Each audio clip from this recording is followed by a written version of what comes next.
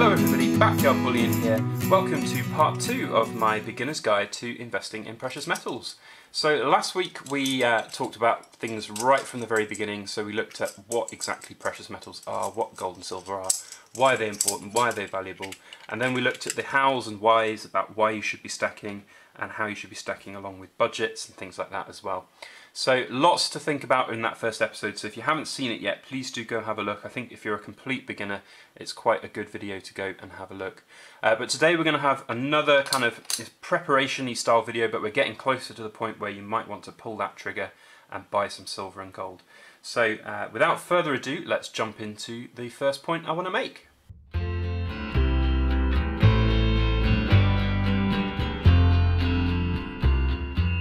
So the first point I want to talk about is basically just a bit more pre-planning. It's research, research and research some more. You know, the world of investing in precious metals is certainly more volatile than having money sat in your bank account. So it's definitely worth making sure you know everything about the market that you can before you make these decisions.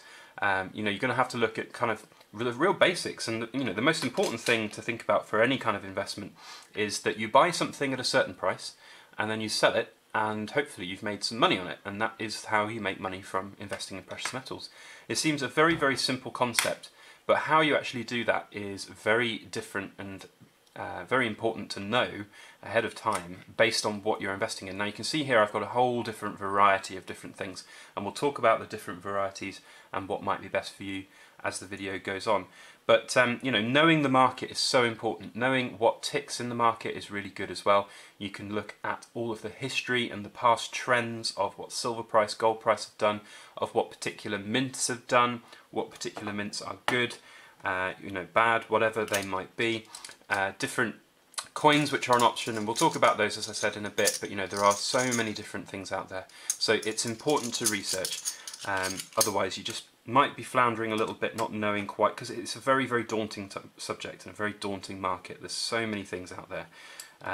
And you know, if you were going to go and invest a lot of money in, say, a house or some, you know, a car or whatever it is you were buying and you're spending a lot of money on, you would research it thoroughly. So there's no difference in my mind to doing something like this here. You know your stuff, make sure that you go and have a look at what all the options are. So how do you do that? Well, there's lots of different options. You can go look at YouTube videos like this one. You can talk to friends and family who might do this already. You could go on to forums. There's some really great forums out there. Obviously, the one that sponsors me is the Silver Forum, so make sure you go check them out. But you don't even have to be members of forums. You can just go read the different posts, read news articles, read investment articles, things like that. Now, you don't necessarily have to become a complete investment guru and know every single thing about the world of precious metals, but any little information that you can get out of there from experienced seasoned stackers can't be a bad thing. So just make sure that you you just research as best as possible before you go and take the plunge. And also, don't be afraid to actually phone dealers up and ask them questions. If you're new and you've got lots of money to invest, then make sure that you get to know people who are going to be basically involved in your stacking, whether that's your local coin shop, whether that's a dealer that you've seen online. That's a really important thing to do. But shop around, as well. There are so many bullion dealers out there in the world, and so many coin stores and coin shops. So make sure you shop around, you get to know people, know their reputation. Reputation is phenomenally important in this business. It might be that they have a really fancy flash website. They look really great, but actually they have pretty crap customer service. If something goes wrong and you need to ring them up, you want somebody that's going to answer the phone straight away and sort out your problem. So it's really important to, I think, make sure that the person that you end up potentially buying from is a good egg rather than a bad egg. So definitely ring people up. Don't be afraid. What's the worst that's going to happen? They're going to tell you to go away because you don't know what you're talking about. So what? Who cares? But most people are very, very friendly and very happy to help as well. So that's a really important thing. So research, research, and research some more. So now we're going to move on and talk about the different types of gold and silver that you could invest in.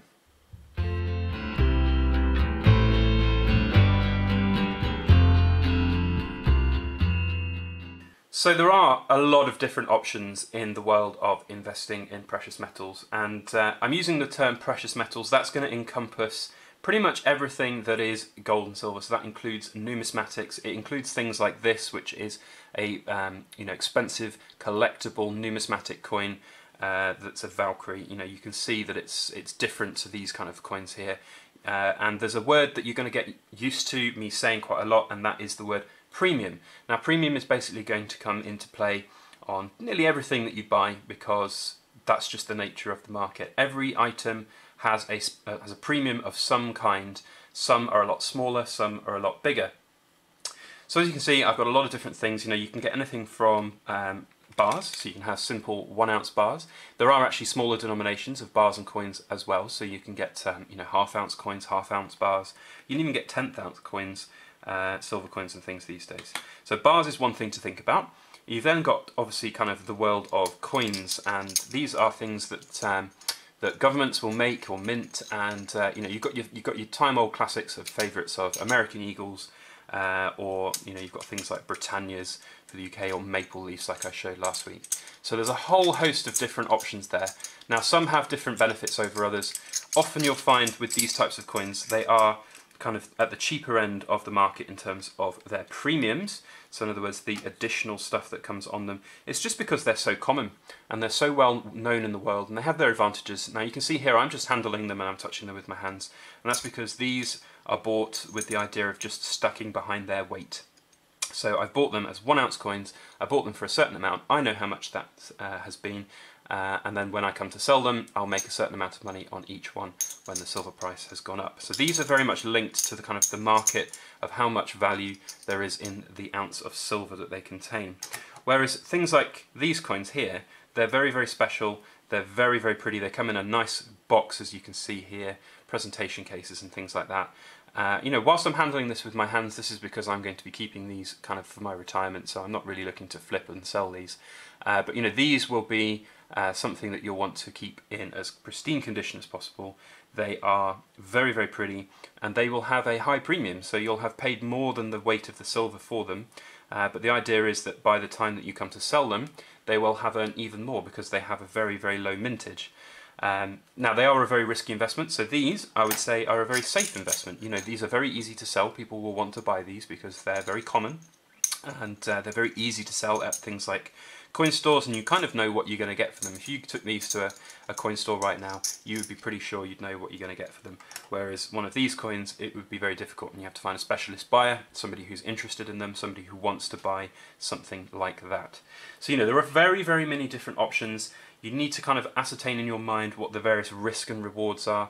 There are things like hand-poured silver as well, so a shameless little piece of self-promotion. Things like this, which I've made myself. If you're going to make silver yourself, it can be quite a good way of getting cheap silver if you can find cheap silver shot and melt it down. Certainly if you're doing it enough in quantity, you can make some nice hand-poured silver yourself, and it would be cheaper than if you went out and bought some yourself, because hand-poured silver, you've got to remember, has a premium. It's not easy to make. You need to have the equipment and the expertise to do it.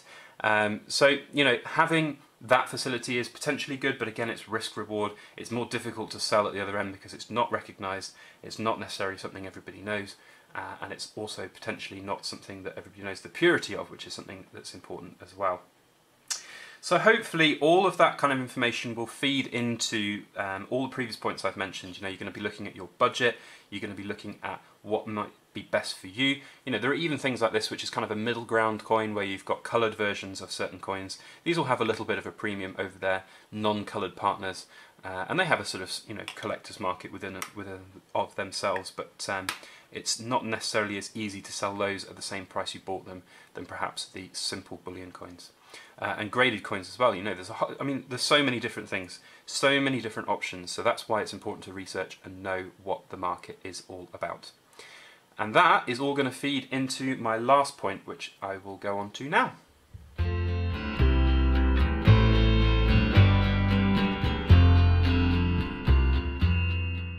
So the last point is exit strategy. Now, exit strategy is really, really important, because whether you're buying specialist numismatics, whether you're buying easy to buy and sell silver coins or bars or gold coins or specialist graded coins, once you actually make the decision to buy and you've pulled the trigger, money's left the bank account, that's it, the money has gone. you're not going to be able to get that money straight away back again unless you have an exit strategy, unless you have a place in your mind where you're going to sell these coins or bars or whatever it is on to. And that's really important to do, because obviously once the money's gone, it's not there anymore. If an emergency situation came along, hopefully you've budgeted and you've planned, like we've said in earlier episodes. But if there's going to be a situation where you needed to get all of your money out of this, you need to know where you're going to get it from and how you're going to get it. So sometimes that can be quite difficult. If you've got things like hand-poured silver like this, which is kind of specialist markets, it's going to have high premiums when you bought it. Getting the money that you paid back for these, getting the premiums back, is going to be difficult. It might take time. Otherwise you might be having to take it down to the local coin store, or We Buy Any Gold store, and they'll just be giving you basically melt value for it. So you're potentially going to lose out on premiums there. Having specialist coins like this, you're going to lose premiums on that if you sell it quickly. You need to take your time and find the right buyers for that, find collectors who might want to invest their money in that. So that's the advantage of having things like this, which are really nice, simple coins that you can just sell at pretty much any time. Yeah, you're going to get probably a little bit under spot if you sell them quickly in an emergency, but that's just the way that it goes with this market. But you can better protect yourself because you've paid less premium to buy them and you're losing less premium when you sell them.